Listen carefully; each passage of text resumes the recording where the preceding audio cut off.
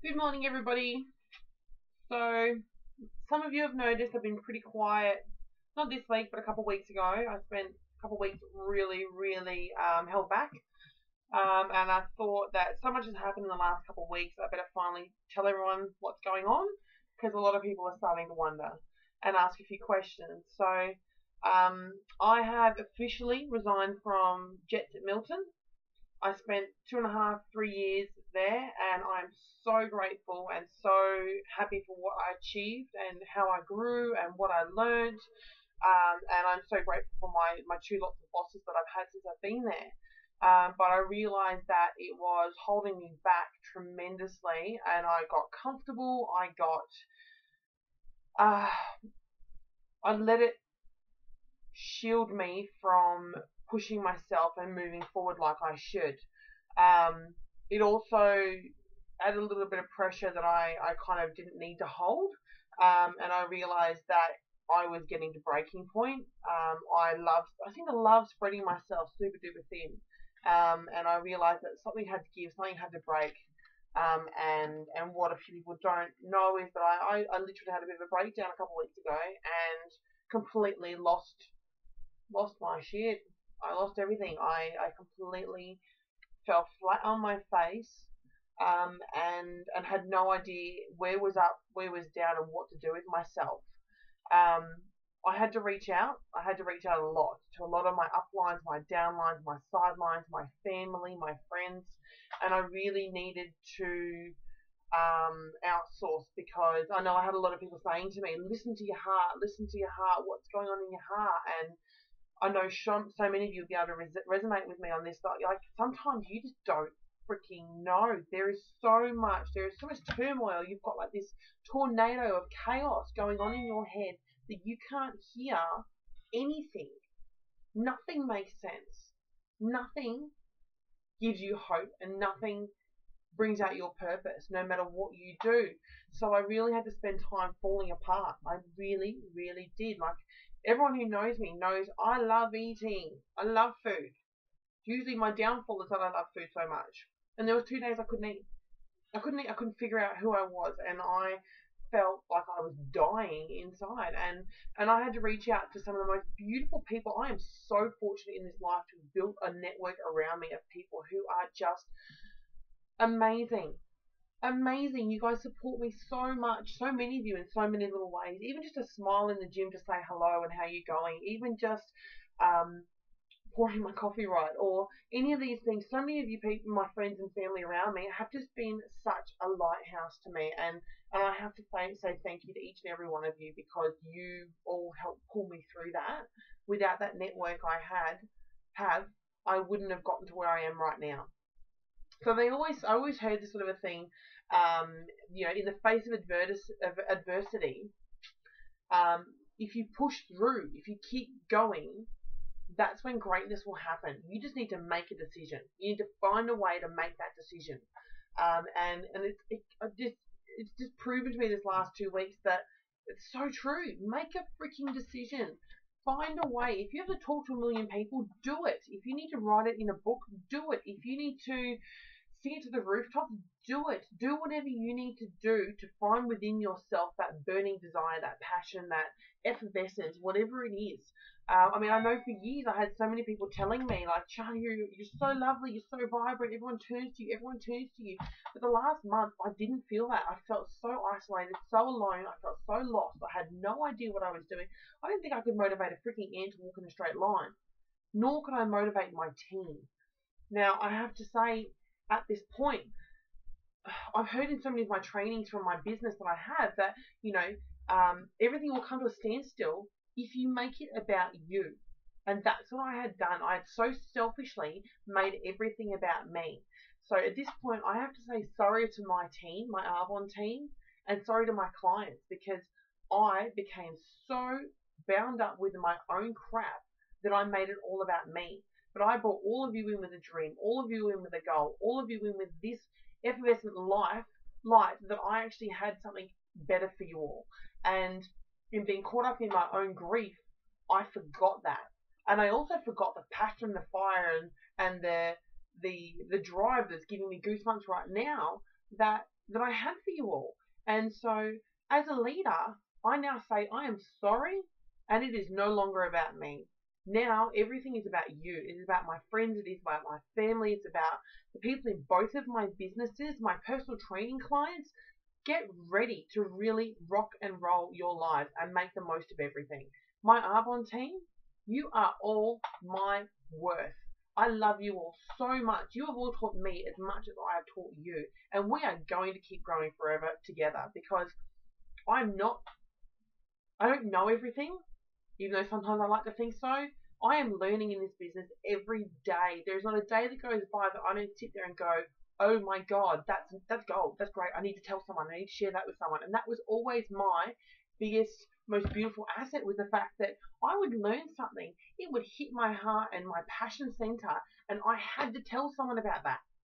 So if you're one of my friends that I have mentioned Arbonne to, or mentioned it to in passing, or I message you and ask you to be involved, don't be offended. Don't feel like I'm bothering you. I am so excited and so passionate about that. I have to share it with you. Because if I don't share this with you, and you later on down the track see where I'm at and go, why didn't you tell me about it? Why didn't you actually seriously show me this option? Why didn't you show me what you were doing? That would kill me more than me dealing with you giving me that look, or ignoring my text, or not answering my phone call. So I'm sorry if that bothers you, but I'm here for a purpose, and I found something that gives me a fire in my belly. And if that makes you scared, then good. If that bothers you, then good. If you know me, you know that I am a communicator. I love you to talk to me. I love you to challenge me. I love you to give me your opinion. But know that what I do here is for something greater than you and I. Not many of you know that I was told that I may not be able to have children of my own at this age. I should have had it when I was 18. I made peace with that. And now my biggest drive in all of this is I want to be in a position that I can make a change. I want to be in a position where I can actually do something for the foster care system. I want to create something different, because there are children out there that feel, and people out there that feel that they've been given up on, feel that they're not worthy, feel that they're not useful enough, feel that they don't deserve, feel that they haven't got the passion, the drive, because they feel like everything was taken away from them or wasn't given to them in the first place. And that's not okay with me. Same with so many of my adult friends. None of you see your potential. And I like to believe that I do. So I'm sorry if I might make people feel uncomfortable every now and then when I push a subject, or I offer something, or I advise something. So many of you know that with nutrition, if I start talking to you about food and I suggest something, I'm doing it out of the best of my heart, because I can see that something is holding you back. And if I can find any way, or if I can recommend a person or a process or a practitioner that might help you out to get to somewhere better, I'll do that. That is me. I am a sharer. I am a carer, and it's what I'm all about. It gets me going every day, realizing that I could have the potential to change someone's life. Even if it's just smiling at that grumpy person that walks past me every day when I get a coffee. I'll do it. I don't care if I look silly. I'll do it, because it might make a difference. I went to a seminar on the weekend, and it blew my mind. I'll even give them a shout out. EQ Events, a personal success seminar. 2 intense days. But I tell you what, it broke down my walls. It took me back to where my hold-ups are. It took me back to what was my initial problems, and helped me to realize where my psyche was, and what my rotation was, and where I kept getting stuck, and how to break through that. So I have to start sharing that with you guys. My Arbonne team, get ready. I want to help you all get over those hiccups. I know that me stepping back and taking time to be selfish was hard. I had to figure myself out and realize what I was doing right and wrong, and how I could best help so many of you. So just know I'm here now, and it's not about me anymore. It's all about you, friends and family included. I know that a true leader leads by example. I spent the weeks prior to that breakdown going, my team aren't doing anything, my clients are dropping off, why isn't everyone doing anything? They told me they wanted this, they told me they wanted greatness, and why aren't they doing it? And I thought I showed them everything, and there's a system, and they haven't done it, and where? I realized I wasn't in activity either. I was stuck in my own crap and letting it hold me up. This is when I realized that we all have our crap, and I'm not saying that everyone needs to do things 24/7. That was my other hiccup, was I was trying to do things all the time, constantly trying to do everything.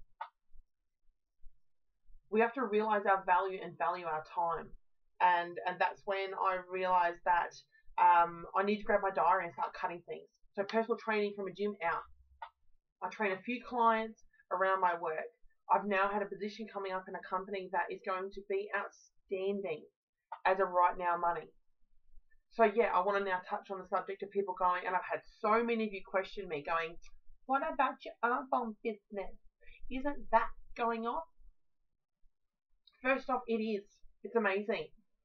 I had someone question me very close to me recently going, do you think you could just give up your Arbonne business and focus on your personal training? Do you think that you could actually just put your whole heart and soul into that and that would take off? Yeah, it would. It really would. I'd be fucking amazing at it. But I'd be awake at 4 in the morning, if not earlier, and I would not get home until 9 o'clock at night. And my energy would be sucked from me 24/7 with no result. Yes, my clients would be flourishing for that. But at the end of the day, I have bigger goals than that. My goals go past this life that I have right now. I have so much more in me.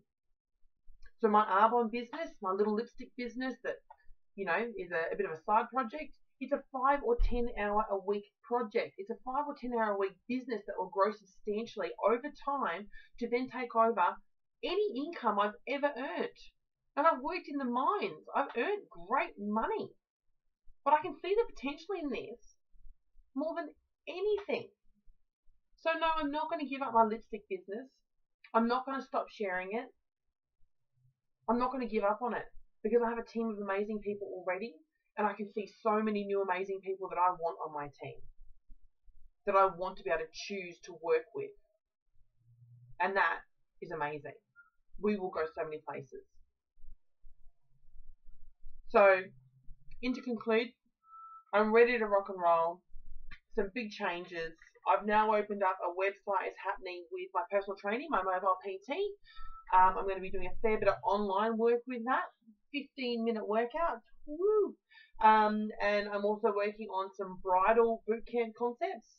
I'm also working on building my teams with Arbonne globally. We are actually expanding into a couple countries this year, which is really exciting. And I have also got my Facebook page, my Shana Holistic Habits mobile PT page. I know it's a mouthful. Is now launching out, so that'll be a big database for me as well. And so there's some really exciting things coming. But if anything in there gave you a jolt, anything in there made you feel queasy, made you feel uneasy, if there's anything in there that you went, oh my gosh, yes, come talk to me. I challenge you. I dare you. Step outside what's going on in your life right now and think about making a difference. I'm not saying join me in Arbonne, join me in PT, but hey, maybe my experiences might do something just for you. It's a world that we all live in, and we all have to take our own part in making it different, making it better. Because right now I know so many of you are not feeling it. Are not feeling that passion, that love, that drive. And I know so many of you have dreams and goals too.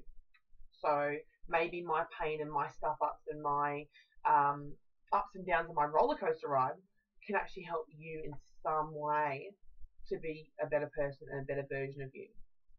On that note, I'm going to shut up and let you be.